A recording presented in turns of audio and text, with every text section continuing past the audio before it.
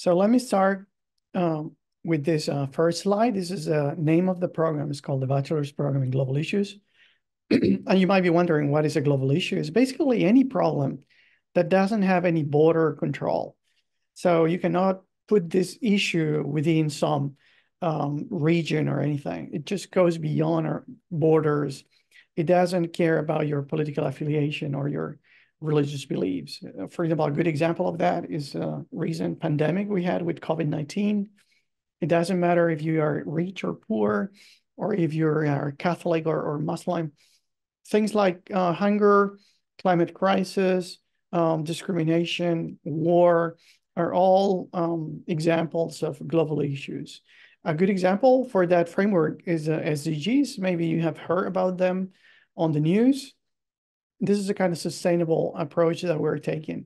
And what is the purpose? The idea at the beginning is to give you a general perspective on global issues and later on develop that into more specific points of interest that you may have in order to give you the possibility to make good decisions in the modern environmental work. So what are the topics that we cover? We're dividing the topics into two components. One is the environmental aspects, things like earth environment, environmental sciences, but also risk and security issues. And on the human side, we have things like health and well-being, but also social diversity and inclusiveness. The main strong point of the program is that it's a PBL program. That means it's a project-based learning. So instead of you just listening to one professor offloading a lot of information in a one-way approach, what we give you is a problem that you have to solve through the lectures. And in that way, you will have a hands-on approach on how to actually implement solutions.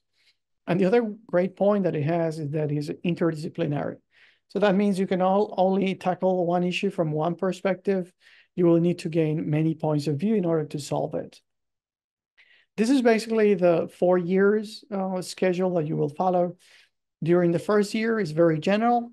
So you will learn foundational subjects, things like physical education, language, Japanese, art, that you share with other students from the university, not only our program. And during that first year, you will also have the chance to go to the International Christian University. Well, you will have the chance to be in a more international environment in that university that is one of the most famous for liberal arts. It's really like being overseas because all the students and all the professors speak very good English. And also the lectures are completely in English. So it will be a great opportunity to feel like studying abroad. During the second year, but especially leading into the third year, everything will become more specialized, developing your own interests. So for example, if you're interested in physical sciences or in discrimination issues, this is where the point where you will start to develop more detail on particular fields of studies. Leading all up to the fourth year, where you will need to decide if you're going to do an internship or write a graduation thesis. So this is a good program for that sense because it gives you the chance to either write a thesis or just to do an internship. I will give you a little more details about it later. The university also has a tutorial system. That means the faculty will be giving you consultancy and advisory all from your first year all the way until graduation. Later on, during your second and third year, on top of the coordinator, you will have a mentor and an advisor. And in the end, these three people will guide you all the way to your graduation. This is what you're looking at there is a field work. Our students go to a nearby city that unfortunately suffer a disaster, a flooding because of a river overflowing a few years back. They go there to learn about flood and disaster prevention.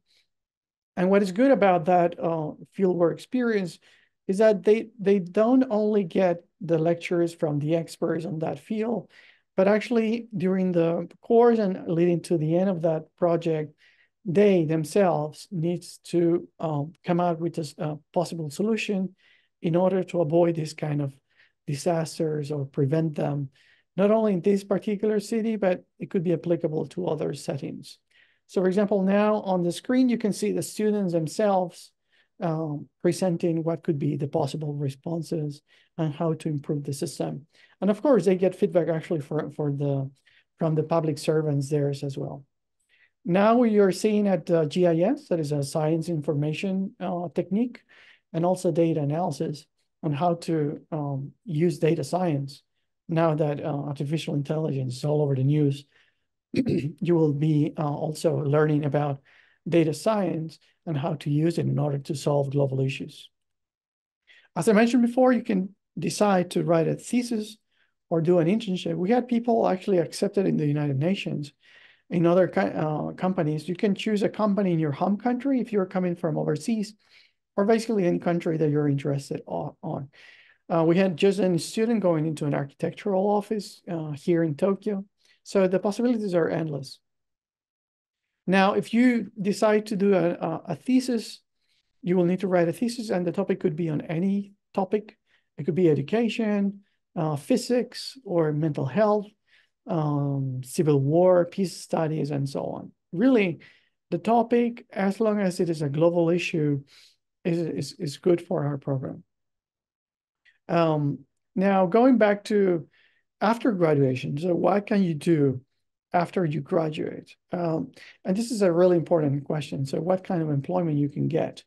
There are three main paths. The first one being if you decide to work in a global company as an analyst or an environmental consultant or a medical and health related officer, food industry, risk management, all those are possibilities, depending on the expertise that you're going to gain here. You can also decide to, if you're interested in going to an international organization, for example, working for the United Nations or bilateral, multilateral organizations. But a very popular choice for all students is actually to go to a graduate school. In today's labor market, also getting a master's degree is very important to keep yourself competitive. So a lot of people, many people, decides to get their masters. Many people actually decide to do it here because they like the university. But we had other students in the past going to University of Sydney, University College London, other people going to San Diego, UC San Diego, and other people actually have gone to work on private sector. So it's really up to you what kind of work you can get. Now, going into more practical aspects of your stay here, let me tell you about the accommodations or your housing options. The one they're going to present to you is one of the preferred one is called the Global Village. Because it's fairly new, the facilities are quite nice, only for $280. And you can even get cheaper options for half or 1/3 of that price, but they're not as new. Now, of course, you can go over this budget and get yourself a bigger, nicer place outside the university. But inside the university, this one is very good. It has you will have an individual room, but also other facilities like very close nearby. You have a supermarket and also a coffee shop, which is a very good option. If you decide to cycle a little further, you can go to the city center, or you can take the bus there. Well, you have also very lively options. This is also very important, the financial or economic aspects. I mentioned that the accommodation is about $280. You can get them cheaper if you want to. But talking about the tuition, I would say this is one of the, in Japan, this is probably one of the most affordable options because we are a national university. That means the prices is probably at the university level, one of the best, especially coming from a top 10 university. If you think of, for example, a lesser ranked university in the private sector, it will cost 4 times higher than our tuition. Or even if you compare it to the Europe, to England, or to the US, where it can go up to 10 times higher. So our university is very convenient in that sense. So this is an information that usually is very attractive to parents or to students that are thinking about funding themselves. Now we have a general track that is the usual way of applying, but also when you're applying, you can decide to also apply to the Japanese government MEC scholarship given by the Ministry of Education, this is, even though the name is the same, this is not the mixed scholarship that the embassies or your consular offices provide in your home countries. This is the one that our program can provide to you. We have three scholarships to give to the top three successful applicants that choose to apply to that. And because we don't have a very large number of accepted students, so if you are accepted and you apply to that option, to the MEC scholarship, you have a high chances of getting it. So it's a very good option. So who can apply in general to BPGI? This is a summary of the application guidelines. Of course, you can visit our website. I will give it to you later on. But basically 12 years of curriculum and school education in your own country, if it is outside Japan, or persons who have hold or expected to hold an international baccalaureate or Abitur or GCE. If you are in a school that is not in English, then you will need to provide also your English proficiency level by taking either TOEFL, TOEIC, or ELTS. And Japanese students can also apply to BPGI using the general track. This is something quite unique, especially for the other programs in our university. So who can apply to the MEC scholarship in case you decide to apply to that on top of the general track? Well, there are somewhat specific requirements, so please check them out. Especially check that your home country has diplomatic relations. This is a description of the money you get for allowance, for traveling costs, for tuition. Basically, it's a very complete scholarship. So please check the QR codes there by taking a picture of that image or by checking it with your phone QR code reader. So how to apply? Well, I could give you some details, but of course, it would be better if you can go into our website for the details. And you can get a more updated view on it. Now, this is also important, as it was mentioned before by Imoto-san, this week, March 1st, Friday, Japan time, we are starting the reception of the document. So if you're planning to do it, please send them starting March 1st and finalizing the procedures on March 22nd. So you have that window to send your documentation. It is not that far away, so I encourage you to prepare the documentation as soon as possible.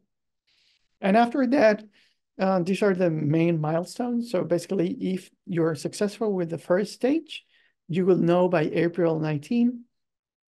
And the second stage will take place around mid-May. And if everything goes well, you will know around or exactly on May 22nd.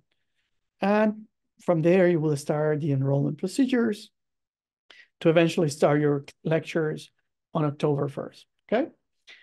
So these are some of the pictures that I would like to show you for the field work that the students usually take. This is about environmental sciences. And this is about the one I was describing before on how to prevent disasters. And you can get more information if you go to our website. This is the final slide.